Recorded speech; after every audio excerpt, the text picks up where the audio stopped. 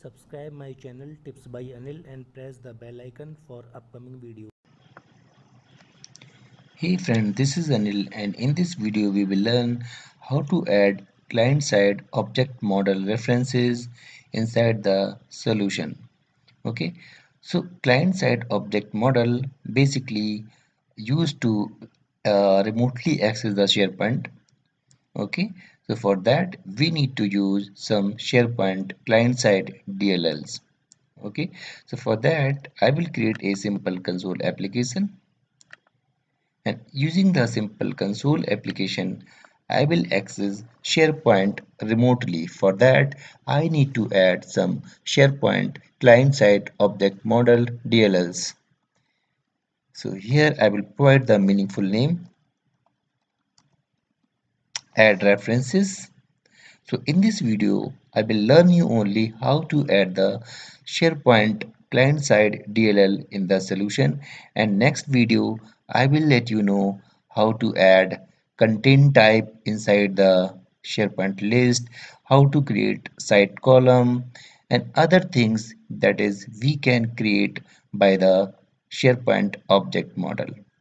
Okay, so if you want to watch my next video that I will upload, you have to subscribe my channel so that you can get my uploaded video in future. So here you can see I don't have any references over here. So for that I will click on add references, click on manage NuGet package, and here I will search for SharePoint, click submit. So here you can see the package is available. This NuGet package include assembly needed to use the Microsoft SharePoint 2010 client object model for .NET managed application. So using the .NET managed code, we can access SharePoint remotely.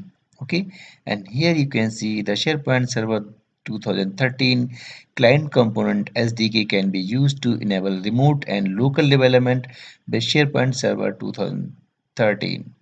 Okay, click on install. Yes, the installation is finished. Basically, we need to download this one also. Here you can see SharePoint.client, SharePoint.client.runtime has been added in your solution. So this is my video to add SharePoint client and SharePoint client.runtime DLL inside the solution. And in next video, I will let you know how to add SharePoint site column inside the SharePoint site. Okay.